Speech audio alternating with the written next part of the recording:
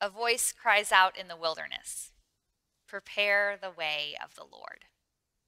Isaiah 40, verse 3. The prophet Isaiah wrote these words approximately 540 years before the birth of Christ. For 540 years, God's people waited. That's like 18 generations that God's people read these words and recited them to their children and passed them along to future generations. It's a lot of sermons. It's a lot of Sunday school lessons. It's a lot of dinner blessings. For 540 years, God's people waited for God to show up. Last week, in her children's message, Kat asked the kids to share a time when they had waited for something. Now, I know that my daughter, Esme, can hardly wait to open the door of her Advent calendar every morning when she wakes up. In fact, she is 2, and she actually can't wait. And so I have to keep the Advent calendar out of her reach, or all 24 of the doors would have been opened back in November. Charlotte shared that she has to wait to see her friend, who she doesn't often get to see. Antonio said that he waits on Daddy to get home from work each night. A few adults even shared times that they waited for babies to be born. This morning, the world waits for a vaccine. Waiting is a universal human experience, isn't it? But as people of God, we are called by God not only to wait, but also to get ready. God's people are called to prepare for God to come. Just like the prophet Isaiah said, we are called to prepare the way of the Lord. That's exactly what John the Baptist does in Mark chapter 1. Hear these words again. John the Baptizer appeared in the wilderness, proclaiming a baptism of repentance for the forgiveness of sins. And people from the whole Judean countryside and all the people of Jerusalem were going out to him and were baptized by him in the river Jordan, confessing their sins. Now John was clothed with camel's hair, with a leather belt around his waist, and he ate locusts and wild honey. He proclaimed, "The one who is more powerful than I is coming after me. I am not worthy to stoop down and untie the thong of his sandals. I have baptized you with water, but he will baptize you with the Holy Spirit." John knew that he was one of God's people.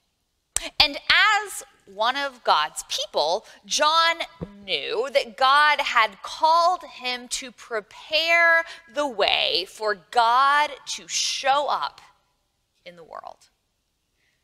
This morning, I'm going to highlight 3 ways that John the Baptist prepared the way for Jesus to be born in Bethlehem.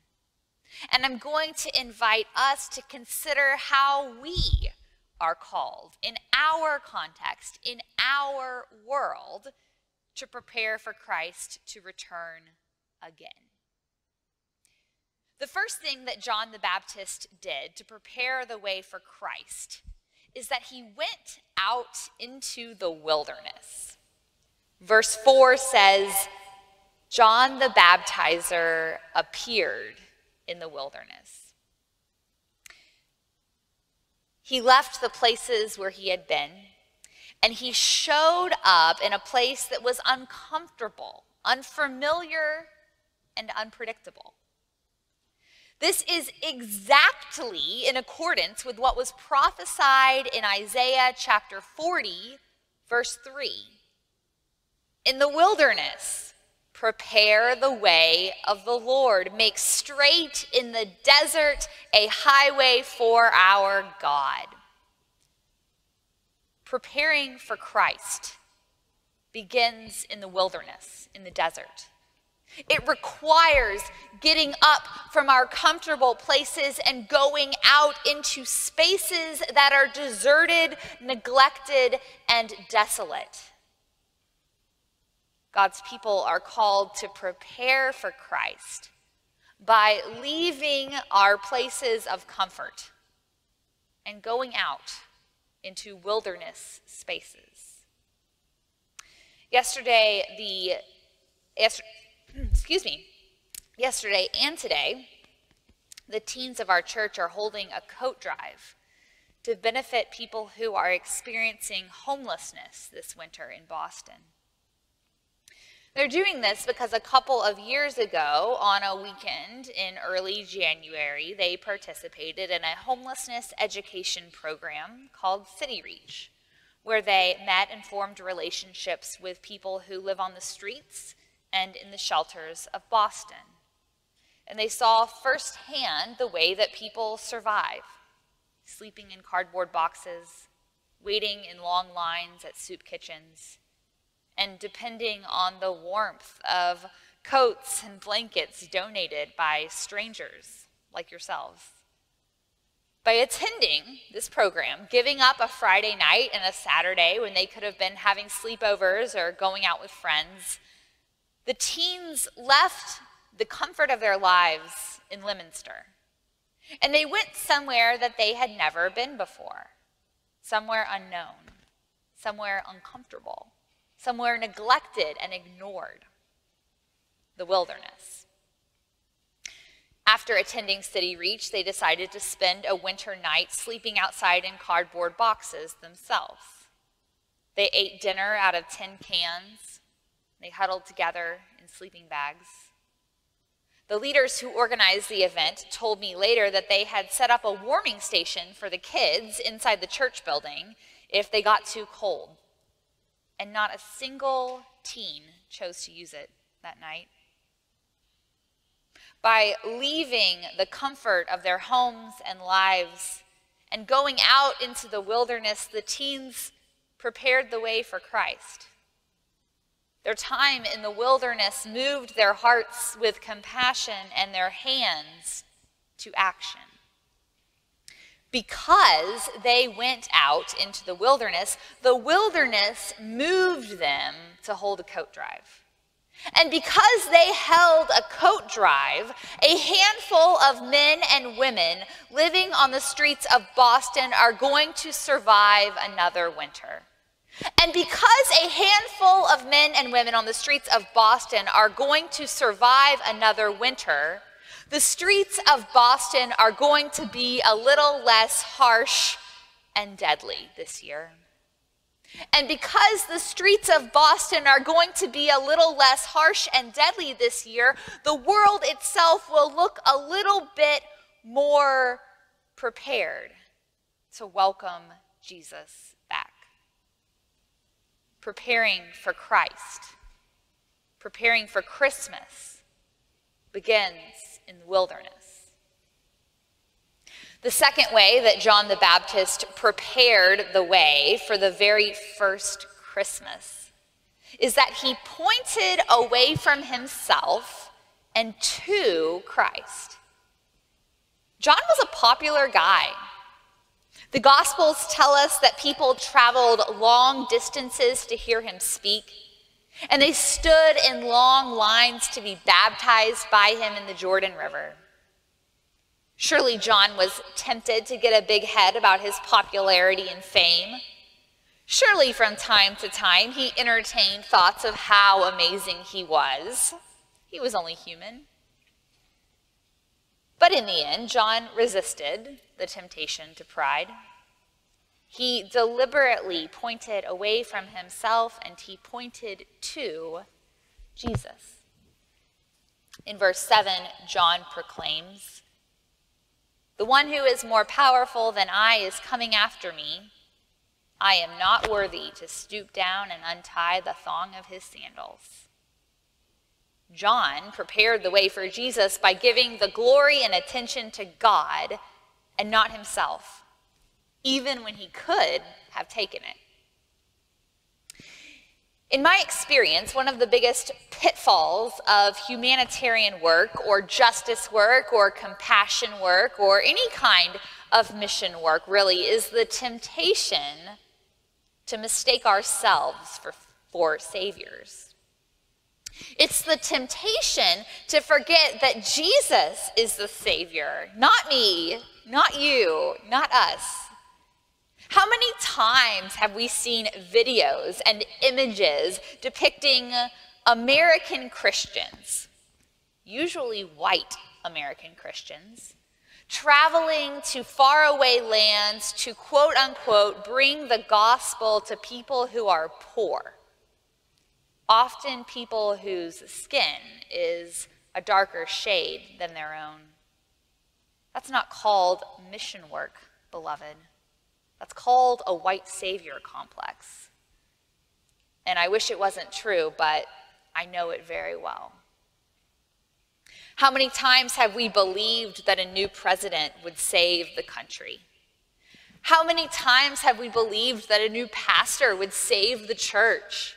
How many times have we been disappointed to discover that our hoped-for saviors were actually just humans, even if really good humans, full of limitations and shortfalls, just like you and me?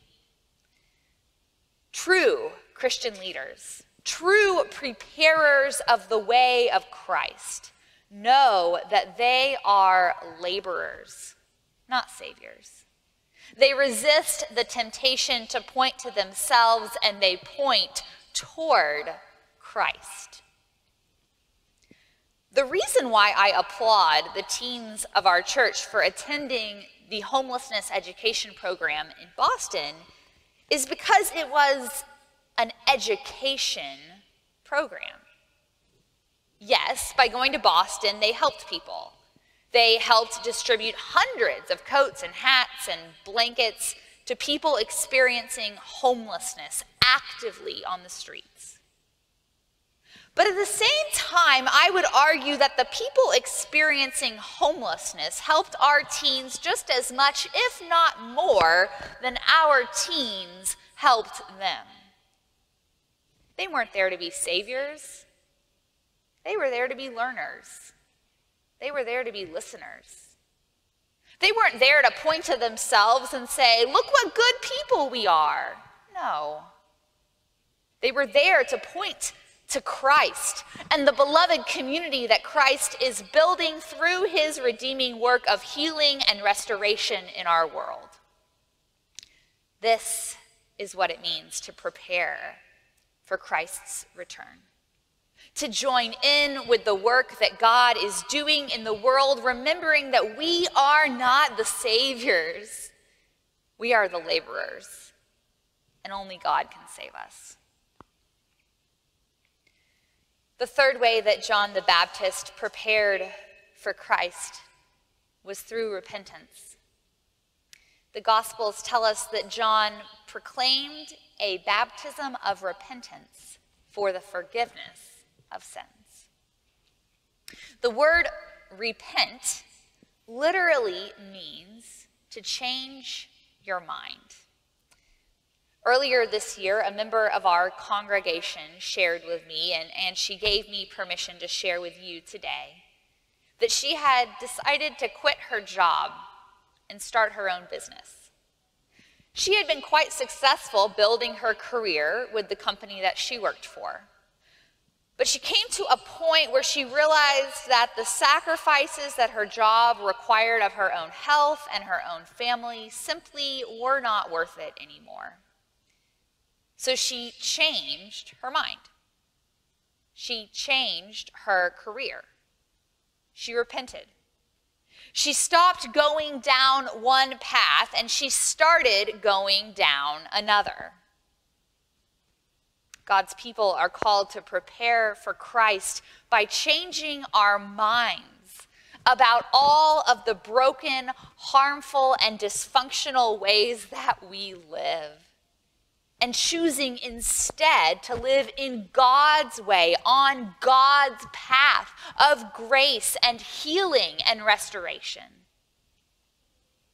The writer of 2 Peter explains that repentance is not only a means of preparing for Christ's return, but it is also the reason why it's taking so long. Repentance is the reason for the delay. 2 Peter chapter 3, verse 9 says, "The Lord is not slow about his promise to return, that is. The Lord is not slow about his promise, as some think of slowness, but is patient with you, not wanting any to perish, but all to come to repentance." In other words, the reason why Jesus hasn't come back yet is that God is waiting on us to repent. God is waiting patiently, so patiently, for all human beings to prepare the way for him by turning from their death-dealing ways and walking instead in the way of life. Beloved, this Advent, we wait in the wilderness, in repentance, in the humility of realizing that we are not saviors. And yet, we are called to prepare the way for the Savior. Amen.